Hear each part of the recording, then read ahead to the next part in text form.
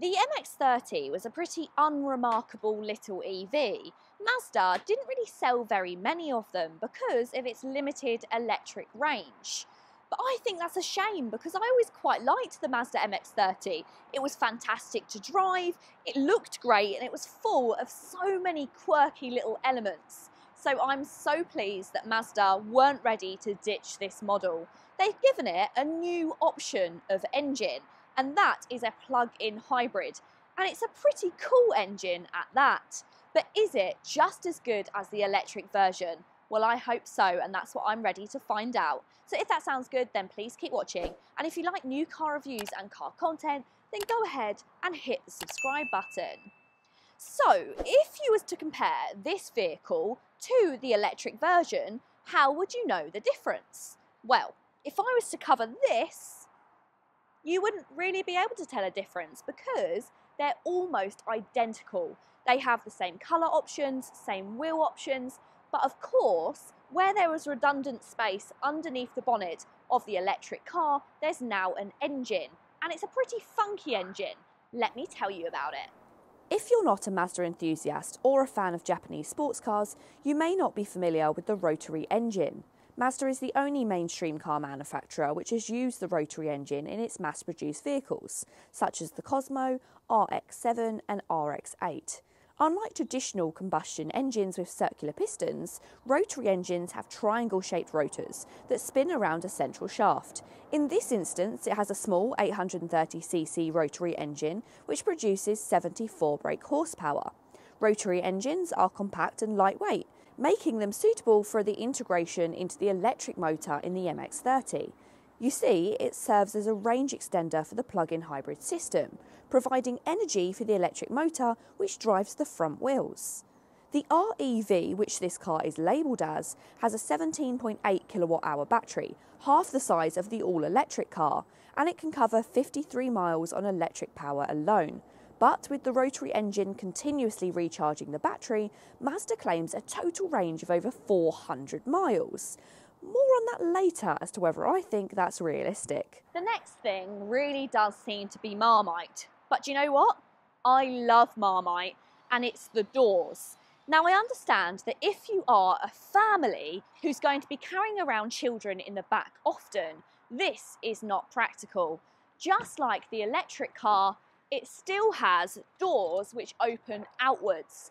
And that does mean to get into the back, you need to be able to open the front door. You can't open the back without opening the front.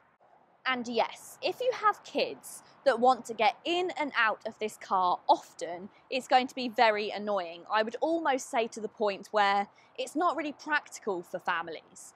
But if you're a single person who mostly only carries one passenger, or it's mainly you most of the time like I am, I think this is brilliant. It makes it really, really easy for having access to the back. So if I've got shopping in the back, I can take it in and out, and I just kind of like it. It gives you a peek onto the interior, which is one of my favourite parts about this car, and it just feels different to other vehicles on the market, and different for me has always been a positive.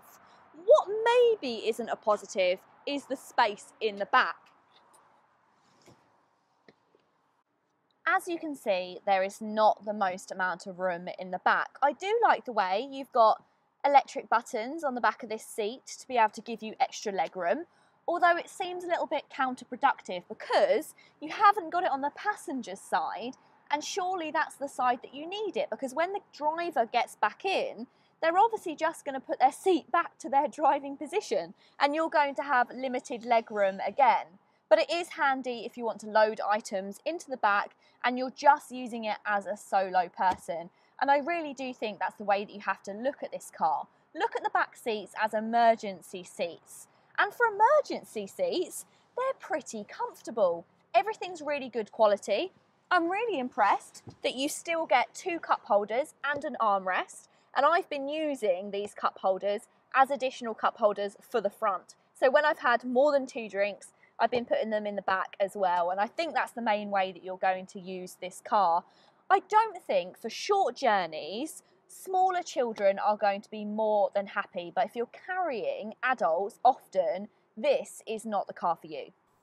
Mazda claims that 350 litres of boot space are available in the MX-30R EV. However, this does decrease to 332 litres if you have this top-spec model with the larger audio system.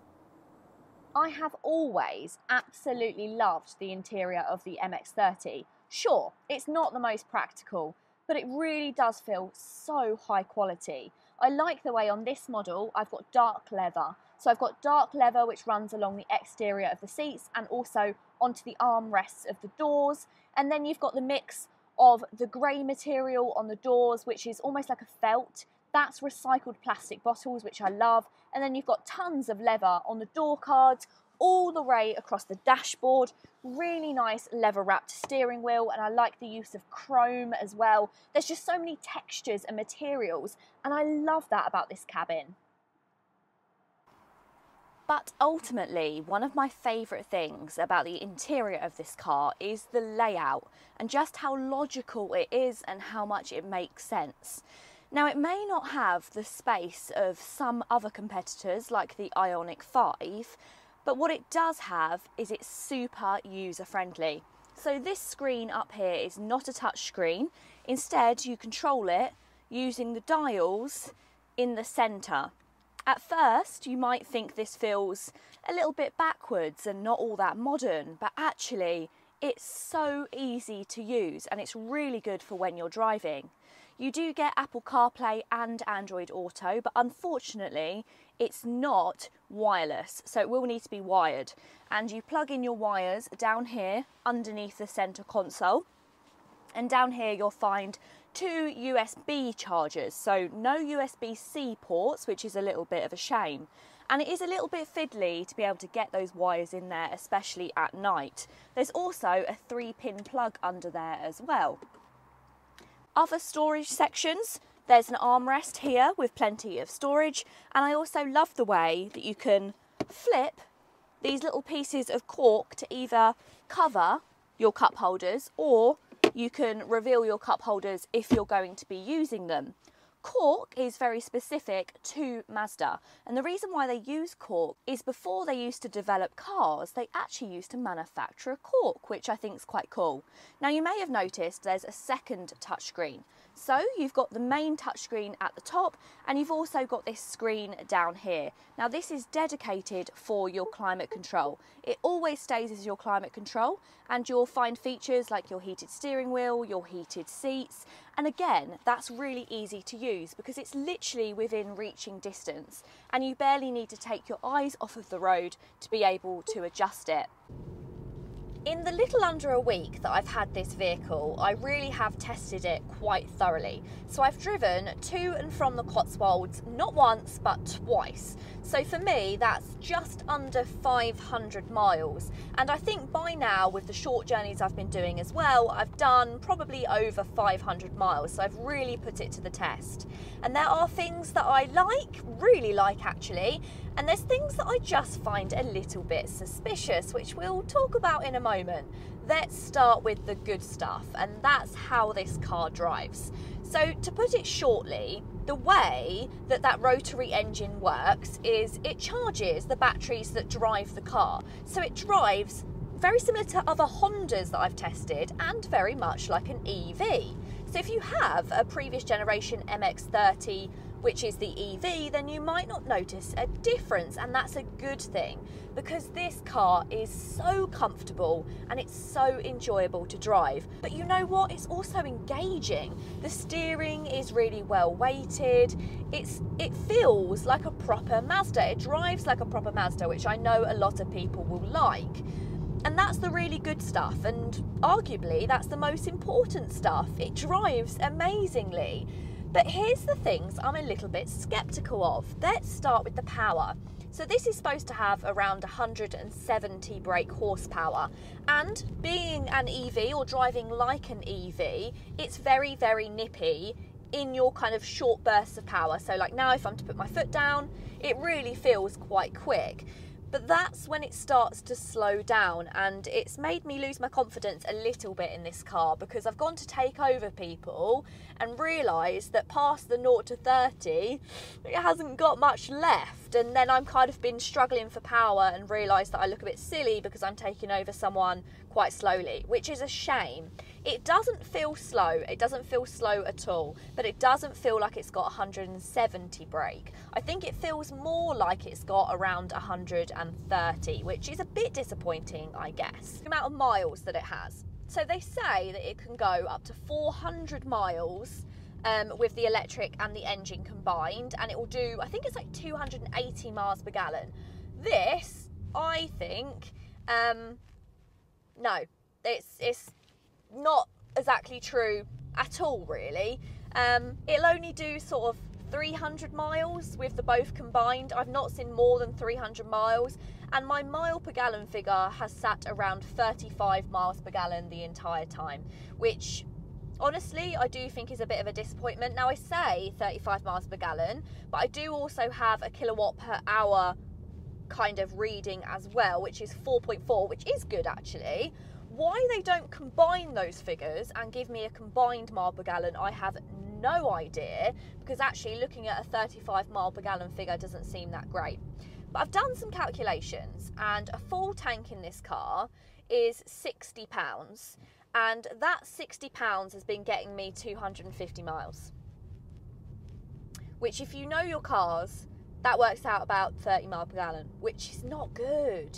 It really isn't good. And there's some strange things about it. Like when I put it in EV mode, even if I'm running it in sole EV mode like I am now, my fuel is still going down, which I don't understand. If it's running in electric alone, why is my fuel going down? I know that obviously you charge the battery using the engine, but I'm not doing that when I'm sitting in EV. It's supposed to be running in EV alone. So why is it dropping? I don't know.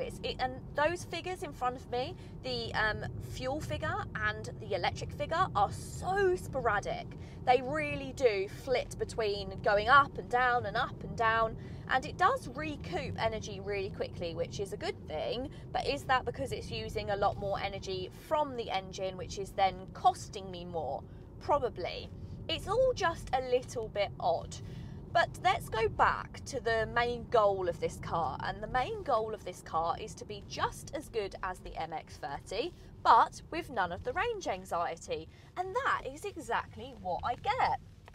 It's so enjoyable to drive, it has all of the fantastic characteristics of the MX-30, but I don't have any range anxiety. I mean, I have fuel anxiety because I have to fill up more often than I was expecting to. I was kind of hoping that I'd almost be able to do 2 journeys to the Cotswolds on one fuel tank, so to only do half of what I was expecting, that was a little bit disappointing. But of course, filling up fuel is no problem at all. You just nip down and it only takes 5 minutes, and that's ultimately the goal of this vehicle, and that has taken that away.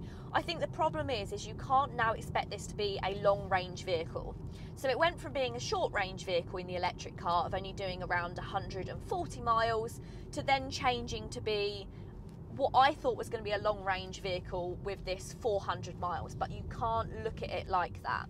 You have to look at it as it's still a short journey car. It's still the best for going to the shops and back, for going around town, for not doing super long journeys. However, you don't have to worry about range, which is a positive. It's just not quite as economical as I had first hoped. So sure, the Mazda MX-30 plug-in hybrid is still not perfect, but I think it is now more practical than ever before. I loved it as an EV, and it now means that you'd be able to live with it without worrying about having to charge every 100 miles. I am a little bit disappointed about some of those figures. It's not quite as economical as I'd hoped, but if you're using it for short journeys, I think it's going to be absolutely fantastic. I really think I'd be quite happy living with one of these cars, but let me know, what do you think of the MX-30? Put it in the comments down below. Do you think the plug-in hybrid has now made it more appealing to you? Make sure you let me know. If you have enjoyed the video, please go ahead and give it a big thumbs up. And if you want to see more, then go ahead and hit the subscribe button. Until next time guys, see you later.